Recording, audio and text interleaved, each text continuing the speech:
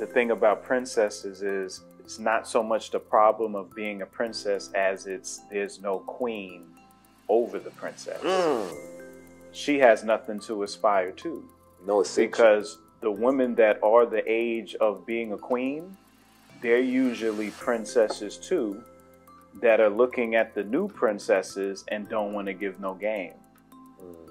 They're vying for the same position with the kings.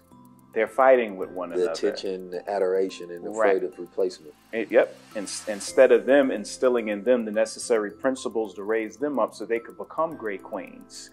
Because that's the beautiful thing about being a princess, is she can become a queen, but there's no one to bring her up on game to do that.